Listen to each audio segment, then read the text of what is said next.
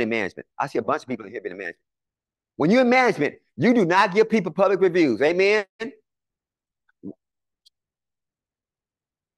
Huh? Is it still home? Yeah, bring it. It should be on my desk, black portfolio. One thing you can do to get fired in the professional setting is to give people a public review. I've been in a situation where even a manager that was against me, he managed to say something publicly while talking to me and said something negative. I could have got him fired. I didn't because I'm a believer. I said, right there, you just gave me enough ammunition to fire. You don't even know it. I could have said he gave me a negative review right in front of my peers. You close the door, you give them their review, and that's between you and your manager, right? He don't ever call you to the conference room, call everybody else. I'm gonna give Dolores her review. You did well on this point, but you don't do that, right?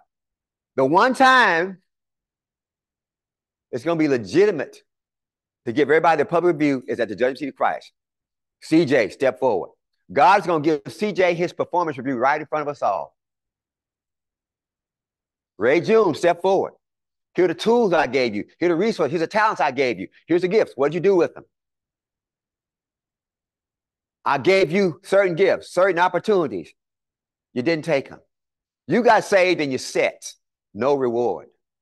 You got saved and you started a ministry, but you were trying to build your own name. You were trying to build your brand. You weren't doing that for me. 10,000 people came to me, but you were in it for your own. You were trying to brand build. You don't get a single reward. I know what was in your heart. You stood up in church and gave $1,000, but you did it for show. You wanted so-and-so to see you were balling like that. No reward. You gave $2, but that's all you had. Great rewards. I don't know the nature of all the rewards. I've done some studies, but Jesus promised this. Even somebody who gives you a disciple a cold cup of water will be remembered. He'll go through your life, everything you did good from the heart, even giving somebody $1, holding the chair out, opening the door for mom lad, saying, baby, I don't have much today, but I just want to give you this a gift card for $10, get you something to eat. What you do from your heart, God will reward everything. Well, that's going to take too much time for him to go through everybody's life, right? Every instance. But guess what? There's no such thing as time.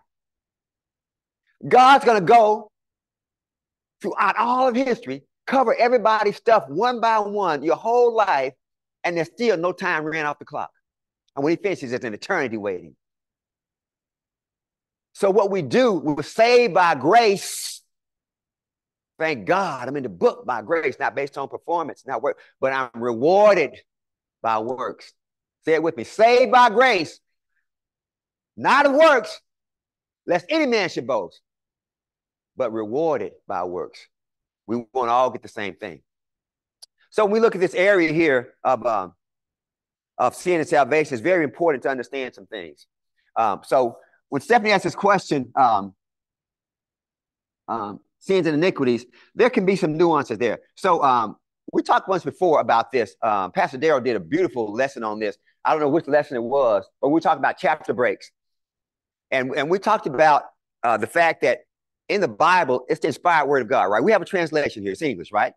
And so some of the English words don't translate well from the Greek. Greek is very precise, right? So God, you know, when the Bible says in the fullness of time, God sent his son, the fullness of time has so many implications. For the first time in the history of mankind, we had a precise language that was dominating civilization right before Jesus came. God waited until we had a language, the most precise language ever on earth, Greek. And right after Alexander the Great conquered known civilization and forced Greek language on everybody, God sent Jesus, and the New Testament was written in Greek. And it's the most precise language. It's the language now of math and science and history. All the great historians, all the great doctors, they still take a Hippocratic oath, from Hippocrates, the father of medicine, Herodotus, the father of history, Greek, Socrates, Plato. All these philosophers and thinkers came from Greek culture. It's the language. That's why we say delta is a difference. In two things change. We call it the delta. It's Greek. Greek is so precise. We say, I love pizza. We say, I love my mama. Greek don't do that. There's 5 words for love. I don't love CJ the way I love mama. You know, I phileo CJ. With grace, I eros CJ. With God, I agape CJ. I love CJ. I love grace. I love God in English. But in Greek, phileo, eros. Oh, yes. Agape. the way God loves. It's precise language. So God waited until Alexander the Great came and conquered known civilization, imposed the Greek language upon everybody, and then Jesus came and they wrote the gospel in Koine Greek, common Greek, precise language. So in the Bible, what Pastor Darrell taught on so eloquently is that in Isaiah 53, since we know that the chapter breaks are not inspired, so the Bible is very every word. Every word. We got in Bishop in Art Ladd Fellowship Hall. We have his favorite scripture: "Man should not live by bread alone, but by every word." We believe every word of scripture is inspired, every word. But we have a translation, and sometimes the translation don't capture all the words. So we have to look underneath the English and see the Greek and the Hebrew and Aramaic, the three languages of scriptures are written in, to understand the precision that God intended for us to. And so when we look at the chapters in the Bible, we look at beginning of chapter Isaiah 52, we realize that the chapter breaks are not inspired. When the authors wrote Hebrew, Greek, and Aramaic, the three languages of scripture, there were no chapter breaks. They wrote on one continuous scroll. And man, out of his desire to organize the scriptures in the 13th century, and the guy that did it was really doing it in the back of a horse and buggy. He was on the way, we should organize things. And he's the primary one that did it. But he organized the Bible in chapters and verses which we yet use today. And I thank God for that. It gives us an opportunity to refer to a certain passage. But many times in scripture, you find a thought that's in the middle starting a chapter. Some places, the chapter should have started earlier. Chapters should keep going. Last week, we were reading 1 John, and chapter 2, verse 1 is really part of chapter 1. He's talking about sin, and then he gets into chapter 2. Verse 1, he wraps it up. That should have been part of chapter 1. It's easy. Let's see that example real quick, and then go to Isaiah 52 to answer Stephanie's question. Go back to 1 John, first chapter. And just read through that. Just read through that beginning of verse like 6 or something. CJ, you preaching today. Let me warm your voice up. Beginning at verse 6. And here's the mic so they can understand you on Zoom. Yeah, on 1 John 1, beginning at verse 6. Okay. Then read loud. Also, a lot of people do say, look at the Lord. Lord is blessing this electronic media presence. Go ahead, sir. If we say that we have fellowship with him and walk in darkness, we lie and do not the truth.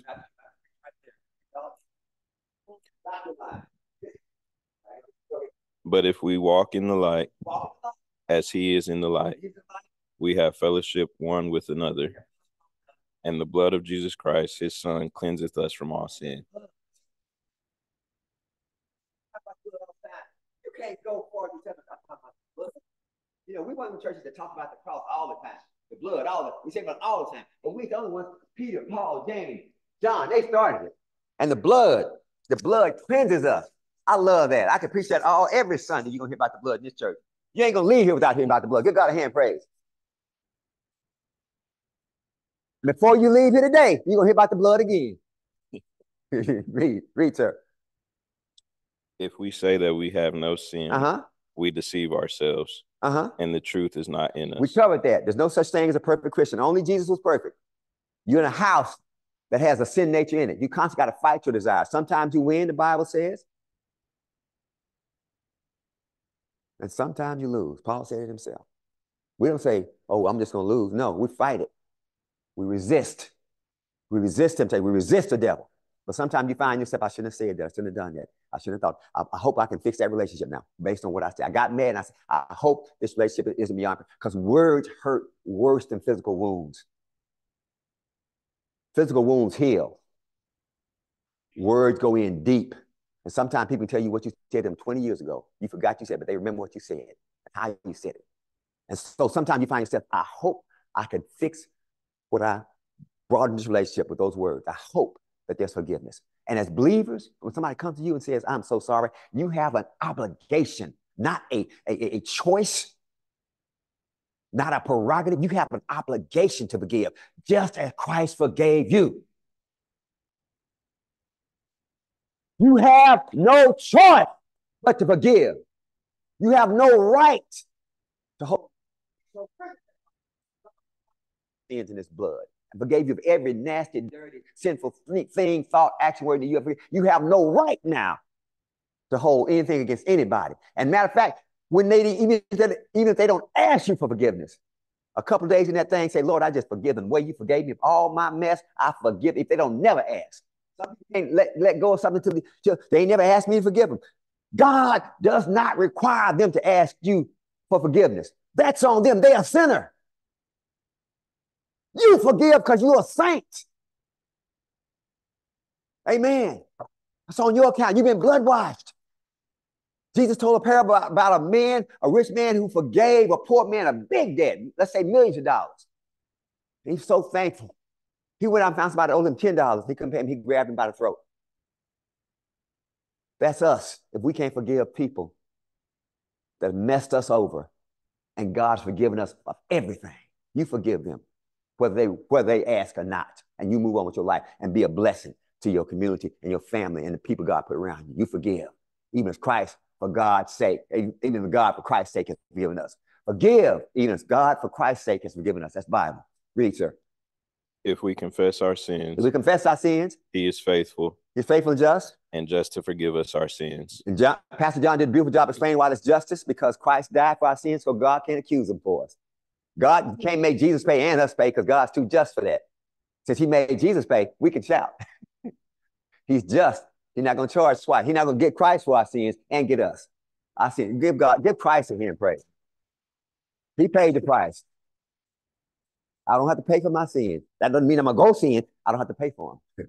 If CJ gave me a credit card and said, look, I'm your pastor, I'm going to bless you. Here's $5,000 and go to Macy's, get, whenever you need something, go to Macy's and get something. Don't you know I wouldn't go out there and max that card out day one and say, I want to see this. Yeah, I ain't got to pay for it. I'm going to get this suit and I don't need them shoes. I'm going to need just in case this. I'm come back by.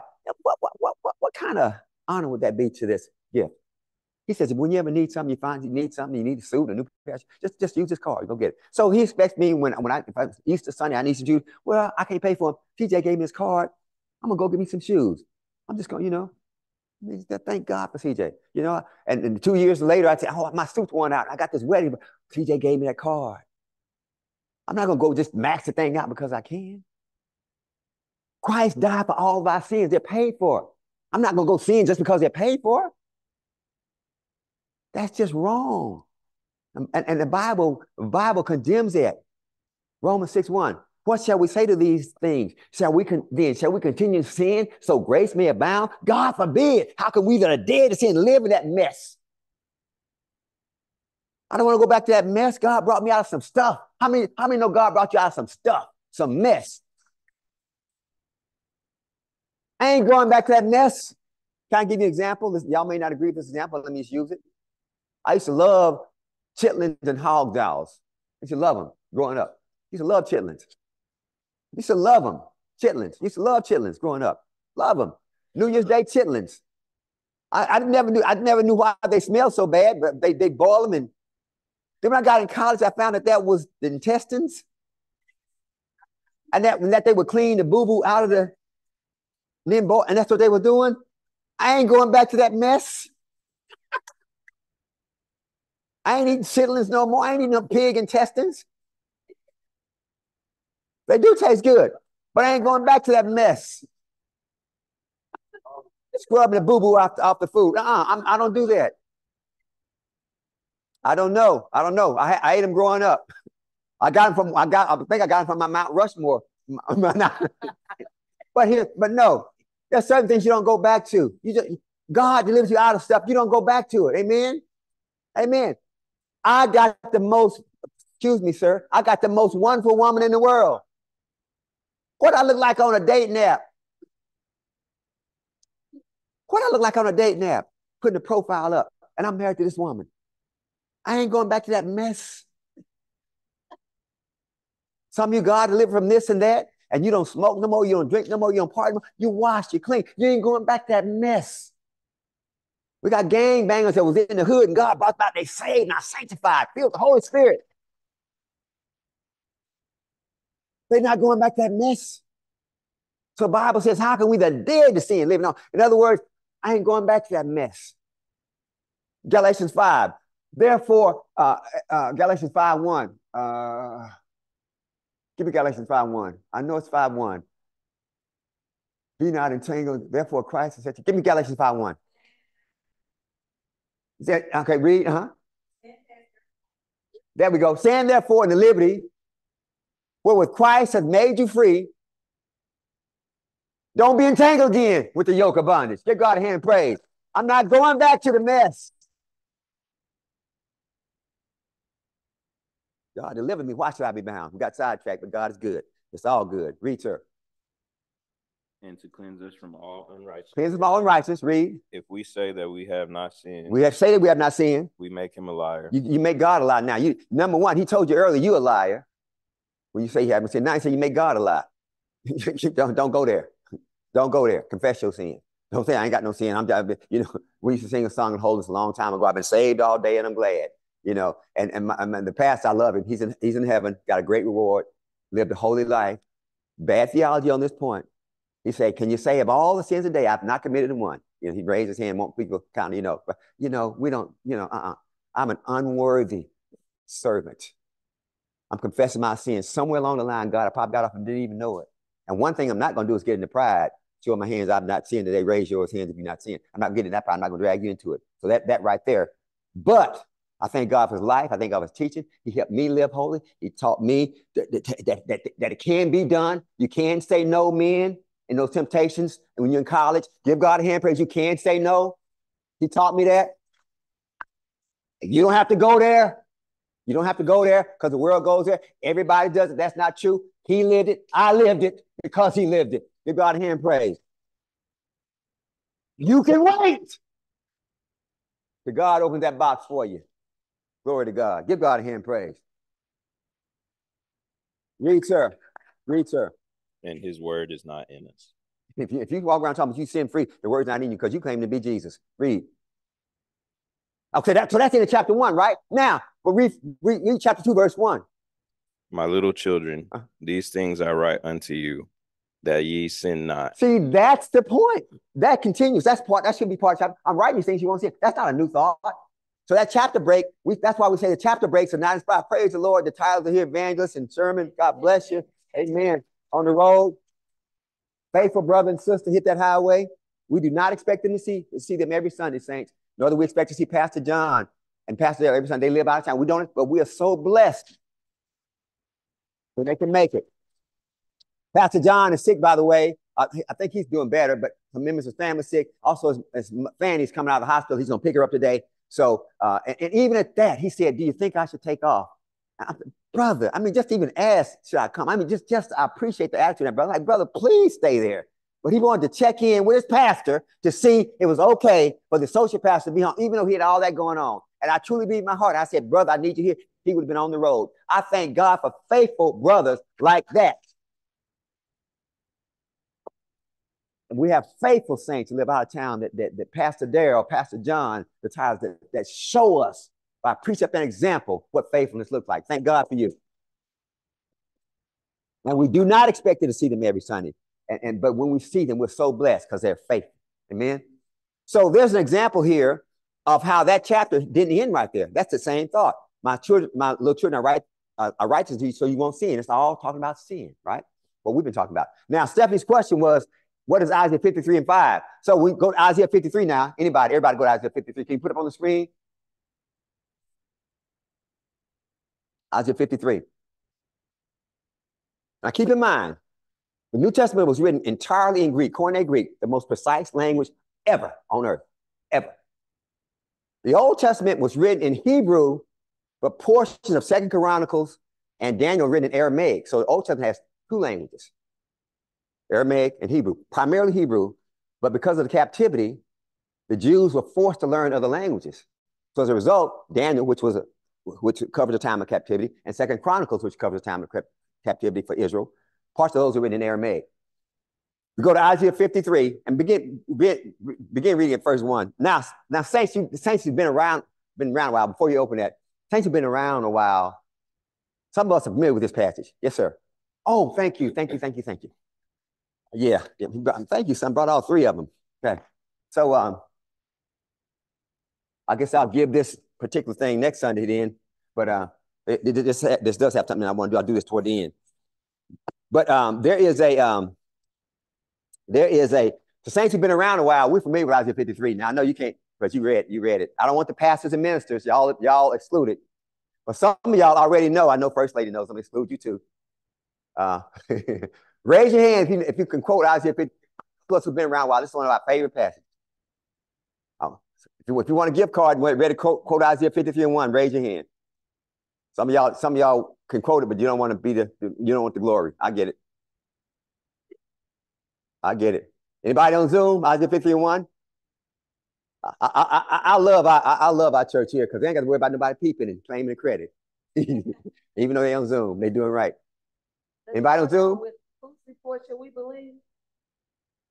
We shall believe the report of the Lord. Close enough. Who has believed our report?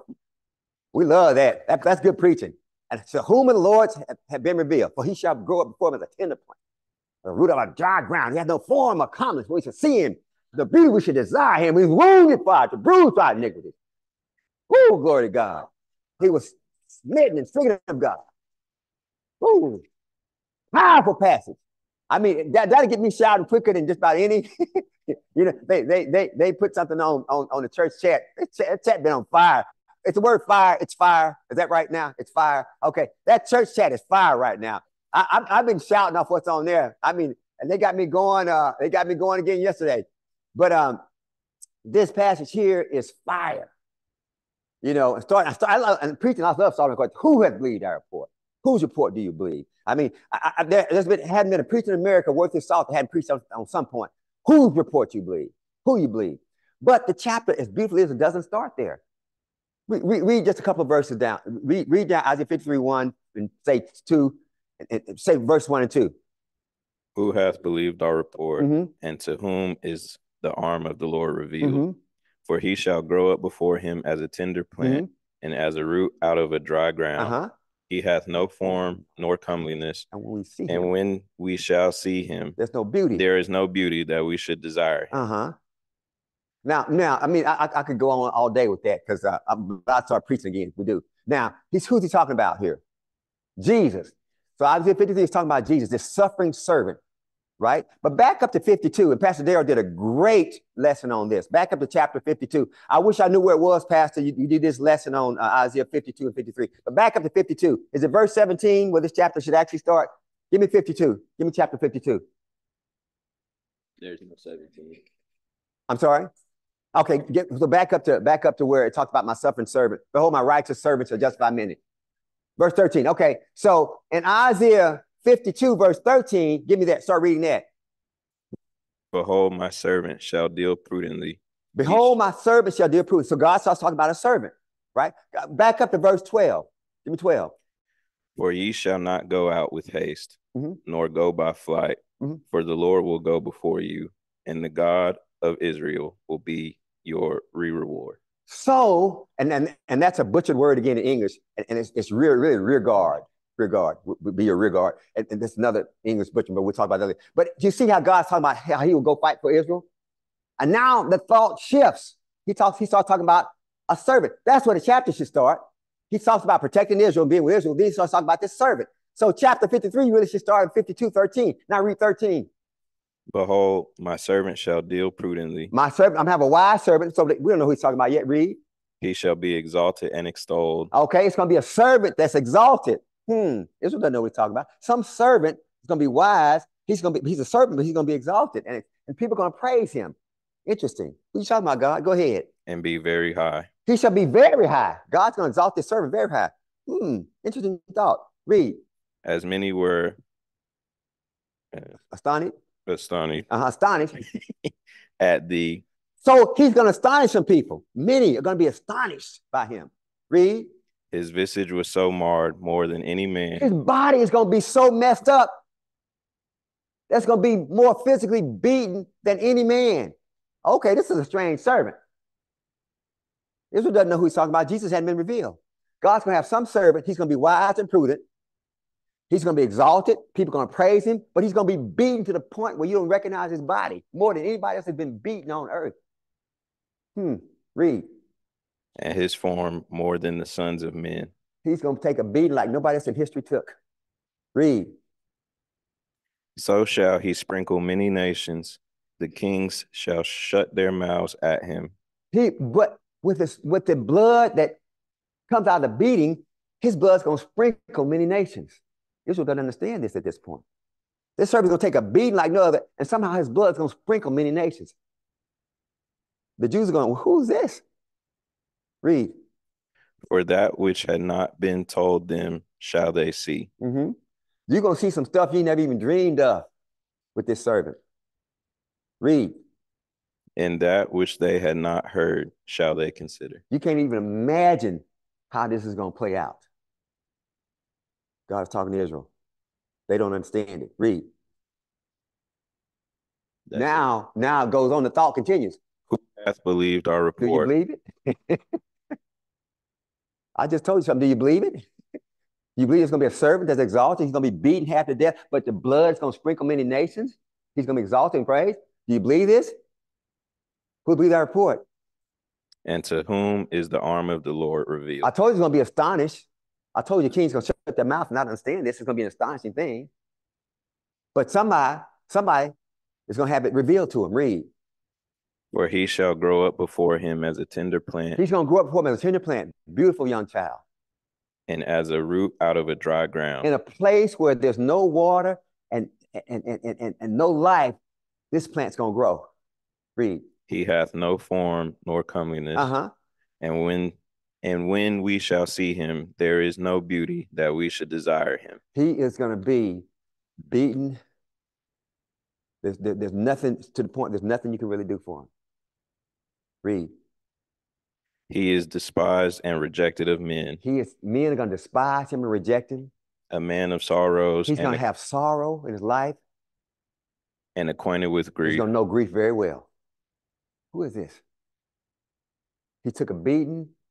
He's despised. He's rejected. But yet he's God's servant. They're going to beat him to the point his blood comes out. But the blood is going to be metaphorically used to cover many nations. What else about him? And we hid, as it were, our faces from him. We hid, as it were, our faces from him. We shunned him too. Israel. We shunned him. Israel. Isaiah is a prophet. We looked at his condition and turned away. You ever seen anybody in bad condition and you could have helped them, but it's just so messed up, you just turned away? You ever had a really bad homeless person that you really could help, but they were so filthy looking and so, messed up. You said you're going to get Jeremy trying to help them. I remember I rolled my window down and just enough crack to get the dollar through the window because I didn't want the handshake and I didn't want to, because it was just too much nastiness with the person. I wanted to help them, but they like to shake your hand when you give money if you ever do that. And this one, I said, I just cracked the window and I just slid the money through the crack because I didn't want to give the handshake. I wanted to help, but it was just too much. The writer saying, you look at Jesus and it's so bad, just turn your eyes. You want to help, but it's just, we shunned him too. Read. He was despised and we esteemed him not. He was despised and we didn't go help. It's talking to Israel. He's prophesying about how Israel's going to treat Jesus. Not us now, not us. We know we came to Jesus as I was, weary, wounded, and sad, right? But Israel rejected him. Read. Surely he hath borne our griefs. This servant has borne our grief. Read. And carried our sorrows. Mm-hmm. Yet we did esteem him stricken, smitten of God, and afflicted. Yet we didn't. Jesus was here to carry our sins, but God got him. That's why he's up on that cross. That's what the Jews were saying. It's not to the church. This is to the Jews. Isaiah was written to the Jews, prophesying about Jesus. Read. But he was wounded for our transgressions. But he was wounded for our transgressions.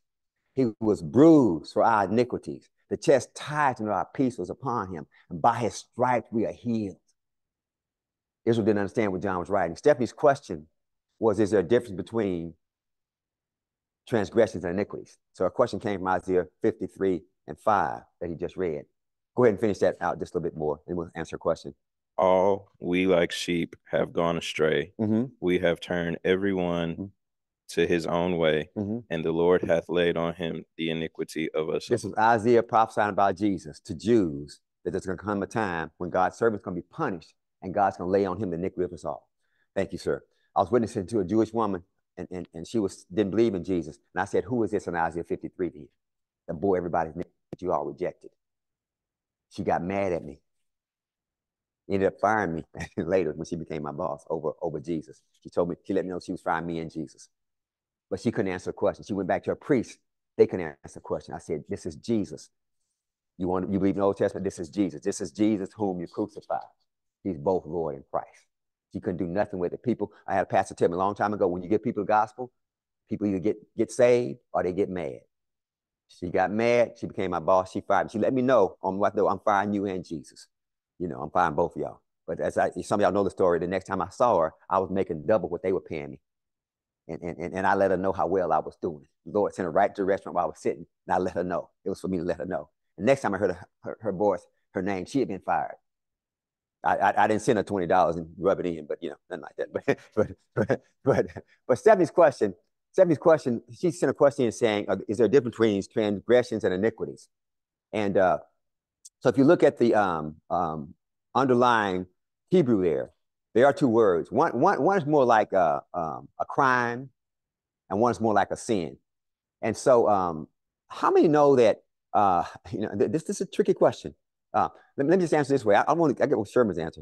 You know, I was telling Daryl, don't y'all hate me. Don't hate me, okay? Sometimes I get too honest. Mom says you tell too much sometimes. So the pastors and I, when we meet, we always talk about the two answers. I mean, we were talking one day, and I told him, I said, I like to hear most of all what Sherman and Bernard are going to say to a question. I mean, and so we had a good laugh about it because they come from places that you know people don't always come from. It's someplace unique. So. But I'd like to hear Sherman's answer to this. All right. So if you're doing 55 in a 45-mile-an-hour zone, are you sinning? And I want to hear Bernard's answer. So Mom said, what? You left the angels 5 miles back. Okay. And I'm not going to say there's a right or wrong answer here. I mean, so we're not trying to be defended. I'm just curious as to what, because a lot of this is well, anyway. So we're not doing it right or wrong here on it. I want to hear your thoughts, right? Now the Saints might say, oh, you know, my opinion is right, but this is an interesting area. This is interesting area. If you commit a crime, are you committing a sin? Are you ready? If you're committing a crime, are you committing a sin? Okay, so I'm saying you're going 55 in a 45-mile-an-hour speed zone. Are you sinning? You're committing a crime, so are you committing a sin? Well, no, I'm asking the questions here now. Nice job, Bernard. I've actually tried that in meetings with my managers to turn the question around, and they say, "What did you do wrong?" I say, "Well, what do you think we did wrong?" He said, "No, I'm asking the question, you know." But no. What do you think, Bernard? I think you're committing a crime. Sin is questionable. Okay. You think you're committing a crime? Sin is questionable. I'm not saying it's in black and white. Now, where the Bible's black and white, we're black and white. Amen. Where the Bible says this is a sin, I'm telling you it's a sin. I don't care who you are. You know, I'm saying I love standing in the book. I like being in the book. You know, I need to be more sensitive about folks told, but I'm like, that's the book, you know. but where's kind of, you know, that's where I am, you know. So I got you, Sharon. I want to hear what Tyler says next. What do you think? It's the right question to ask. It's the right question to ask. Okay, Sharon. Okay.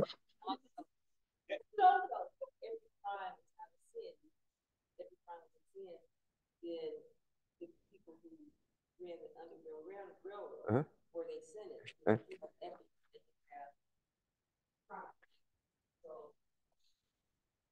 I'm about to give you your I'm about to give you your I'm about to give you your I'm about to give you your. I think what Sharon said. Oh, Sharon, could you? I know you may not be as eloquent this time. Sharon is going to give the answer again. Okay. It's hard. It's hard to reproduce. It's hard to reproduce. It's hard to reproduce brilliance that's spontaneous on the spot again. But Sharon is going to give her answer again for those on Zoom. What I said was every crime is not a sin, because the people who ran the Underground Railroad, you know, you have to ask, were they sinning or were they, you know, not sinning? And sin, you have ethics and you have crimes. So if it's unethical, it falls more into the sinning category. And also I said, we're out of time. This will be the last part of the lesson. Any other thoughts on that? I'll give you my 2 cents. Again, this is not ironclad scripture. This is my best understanding. All right. So there was a time when it was wrong. It was against the law to preach the gospel. Okay. And what did the apostles say? We ought to obey God rather than men. When the law violates the Bible, one of them got to go. I'm not chunking the Bible out. The law got to go. There's going to come a time when toward the end where you're not going to be allowed to preach about Jesus. It's going to be against the law. And guess what? Guess what? Some brave souls are going to do. Preach Christ and be executed. So as Sharon was saying, so we have, as Sharon was saying, we have categories here. We have spiritually, is it right? That's number one. Then we have ethically, is it right? Some things are spiritually okay, but ethically, ethically okay, but spiritually maybe not, you know? And then morally, is that really the moral thing to do? So we have to deal in those three arenas. But the bottom line is where the Bible speaks in terms of spiritual things, that supersedes everything. Then we did with ethics, then we did deal with morals, right? So this is why you don't, for example, do you marry your second cousins? Right? Mm-hmm. Yeah. Okay. Something. Did they do that? Just wrong, you know? I mean, just wrong. And so we have to deal in three arenas. You know, that's something that's just morally wrong, right? Based on morals, right? Right. And so morality is a cultural thing. There are certain things that are moral in one culture, hear me, and immoral in others. There are certain things that are moral. Morality is a historical thing. There were certain things back in history that were moral that today are not. Go back and watch some Seinfeld episodes and see how the 80s is different from now. Some things were morally acceptable, so our morals change. Uh-huh. Mm-hmm. Mm-hmm. Oh, no, you didn't. Mm-hmm. Mm-hmm. I think you got most of them right there. And around that definition out we stand. That's around the definition out. Stephanie, I'm trying to answer your question in one sentence. We might have to pick it back up next Sunday. Let's stand. Okay. So my question is this. My point is this. Okay, so the Bible, here's what the Bible says. Okay, so it says it's a conscience thing. I think if you think it's a sin to be speeding, it is a sin. The Bible says if our heart condemns us, because some people can go into a pool hall and play pool, and there's no sin in it. There's no sin in playing pool. Others were raised, I think I'd be sinning if I went in and played pool. And to them, it is a sin. And the Bible says, him that thinketh a sin, to him, it is a sin. I think it's a conscious thing. If speeding doesn't bother you, I don't think speeding in itself is a sin. All right? Because there are laws that violation of law, man's law is not sin. I think the guideline is, as a principle, obey every ordinance of man. But I think if you're going 5 miles over the limit, clearly you are not sinning. To me, you know, speed limit is 45, and you're going 50. I don't think you says you're going to obey the law, and you're guilty at one point, you're guilty all. So if 55, 51 is a sin. So for me, it's a conscience. Into speed, then you are. And I can show you scripture says that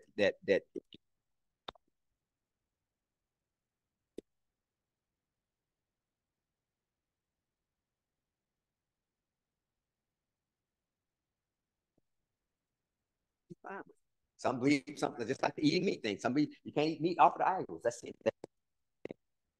They're good with it. Amen. So one of those gray areas depends on your conscience. Ryan, her review in public, right? In front of her coworkers, right? There's no Bible against that, right? But ethically, there's a problem, right? So ethics are a different spectrum than the spiritual stuff. We have black and white spiritual stuff. We have things that are ethically wrong, you know, but they're not spelled out in scripture, but we understand that because of how God made us. So are driven from scripture, but not every area is all encompassing. And maybe love is overriding principle there that says, if I love her, I won't do that. And so maybe they're rooted in spiritual things. So I can go with you there. Okay, so so Stephanie asked if there was a difference. I'm not even gonna try to answer this question. Okay, sometimes question I forget what the question was. Okay, and thank y'all for participating in the Mount Rushmore Challenge. I was blessed. You know, I was blessed. I mean, I was blessed by it, and it was so much joy for me to honor, you know, one of the